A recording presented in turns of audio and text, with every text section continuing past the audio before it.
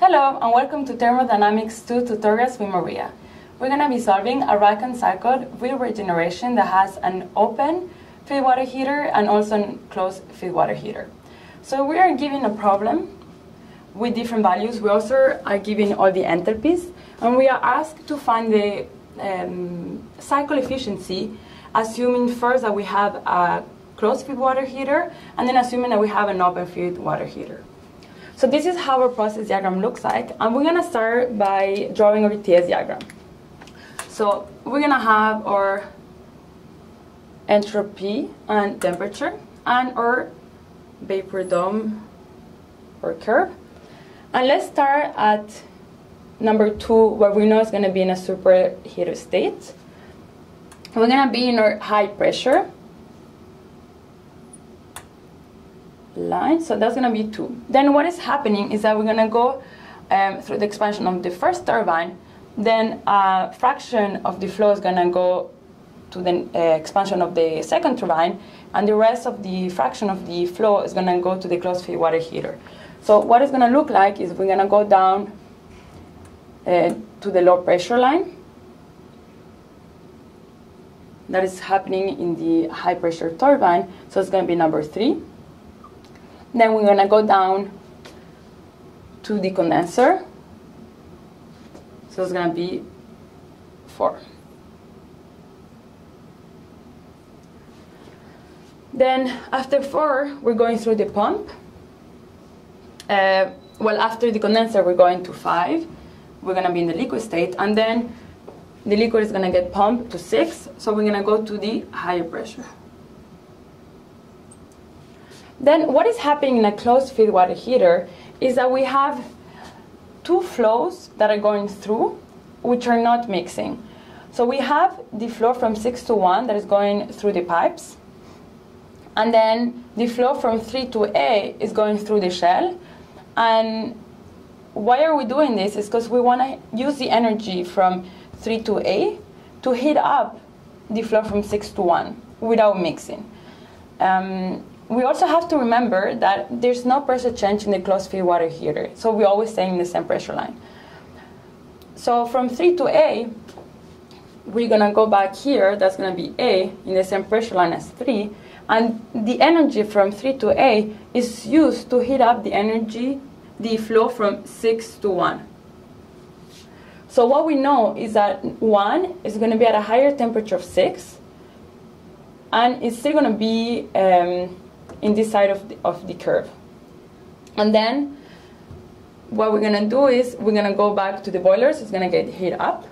And then what is happening here in A is that because we're going to have the condensation of the vapor around the pipes where the flow from 6 to 1 is going, we're going to have some liquid, and we're going to have a two-phase mixture. And we only want the vapor going in the condenser, so we're going to use a steam trap in order to remove all the liquid.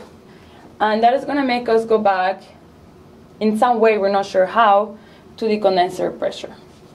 And this is how our TS diagram looks like. So now let's write the equation for the cycle efficiency, which is equal to the work net over the heat input.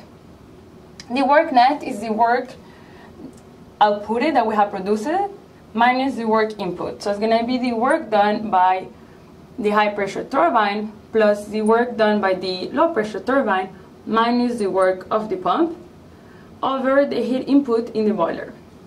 Let's write the equation for each one of the components. So the work of the high pressure turbine is going to be equals to H2 minus H3. A little trick you can remember is that a turbine is going to produce energy. So we know that the energy at 3 is going to be lower from the energy at 2. At the low pressure turbine, we know that we have a fraction of the flow going in. So it's going to be 1 minus Y times H3 minus H4. Then the work of the pump. In this case, we are inputting energy to compress the fluid. So we know that at state 6, we're going to have a higher energy than state 5. so it's going to be H6 minus H5. And the heat at the boiler, the same concept as the pump, we know it's going to be H2 minus H1. We do have all the entropies for all these states, but we need to find the mass fraction. If we look at the closed feed water heater, we see that we have the flow coming from 3 going to A with a mass fraction of Y. And we say that we are taking that energy in order to put it in the flow from 6 to 1. So what does it mean is that we have the mass fraction times H3, because we're going to have a higher energy than at A, so it's going to be H3 minus HA. And this energy, we're going to input it in the flow from 6 to 1. So that means that at 1, we're going to have a higher energy than at 6, so the temperature is going to be higher. And it's going to be H1 minus H6. And we already said that it's going to be 100% in the mass fraction, so this is going to be equals to 1. And then what we can assume that HA, it's very, very, very close to the enthalpy at 1. And then we can find the mass fraction of, it's going to be equals to H at 1 minus H at 6 over H3 minus H1. And that is going to give us a value for Y of 0.268. And now we can just plug in all the numbers and find the values for the work done at each component. So the work of the high pressure turbine is going to be equals to 645 kilojoule per kilogram.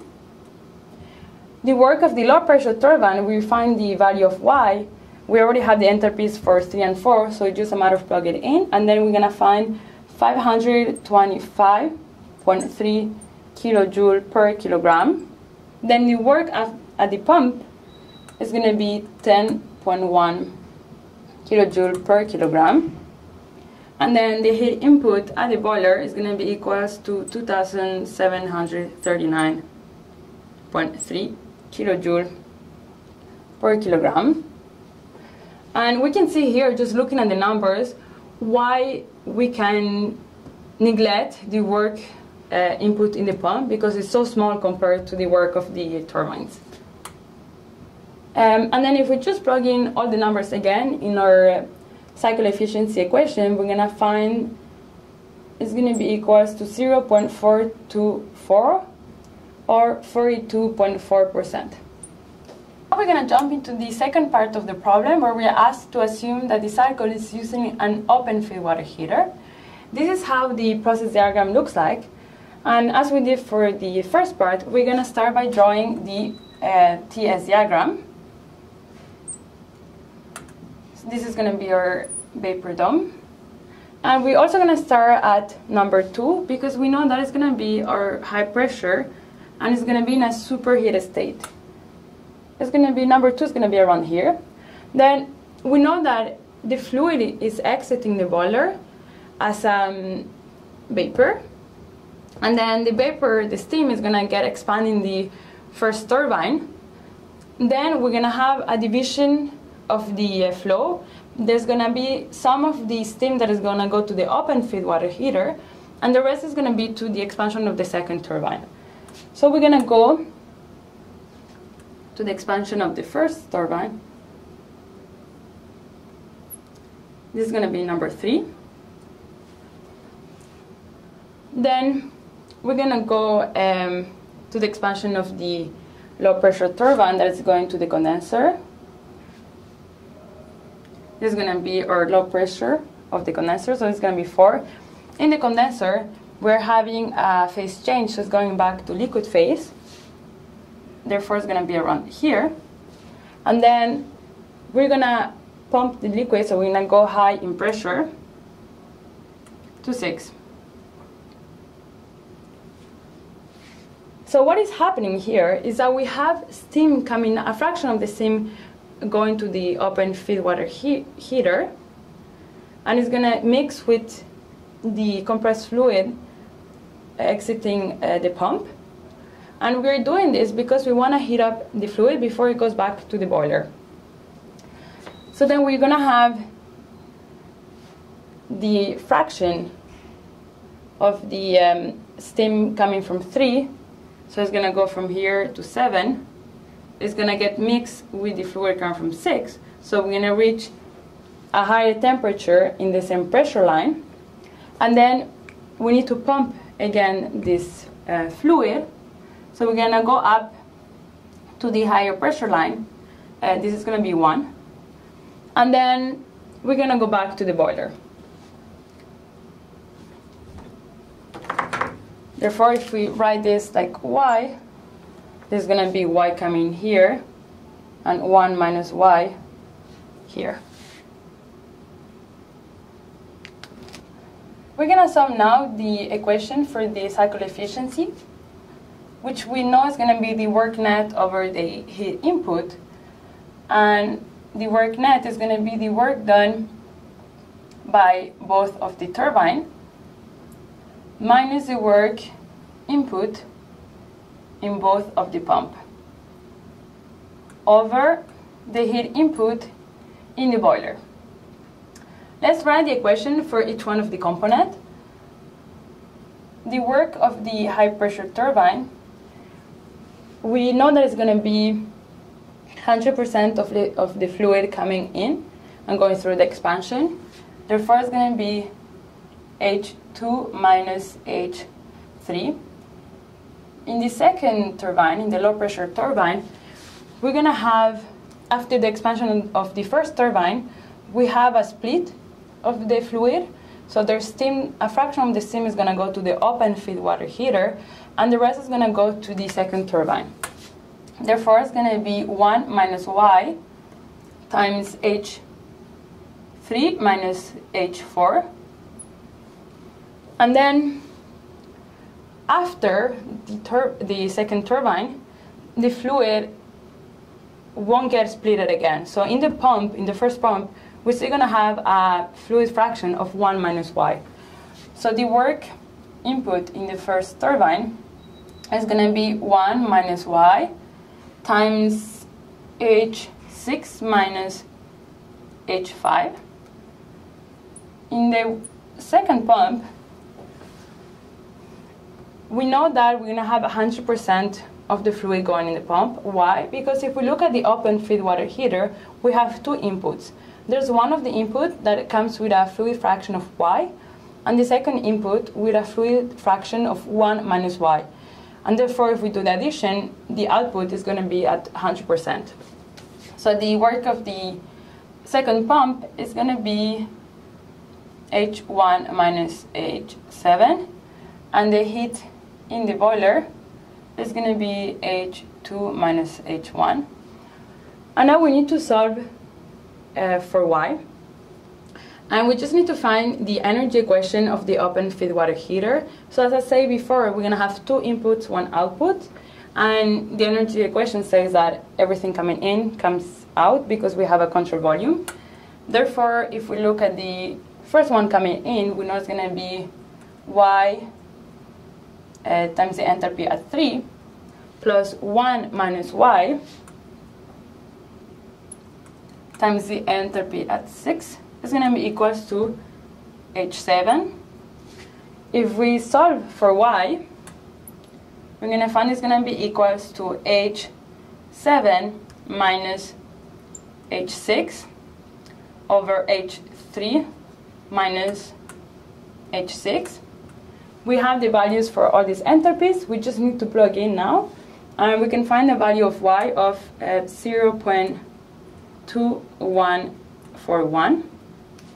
And now we are ready to go back to our equations and plug in on the numbers in order to find the cycle efficiency. For the first turbine, we have a work of 645 kilojoule per kilogram. For the second turbine, we're going to have 563.96 kilojoule per kilogram. The first pump is going to be equals to 0.7859 kilojoule per kilogram. The second pump is going to be equals to 10.1 kilojoule per kilogram. The heat input in the boiler is equal to 2,729.3 kilojoule per kilogram.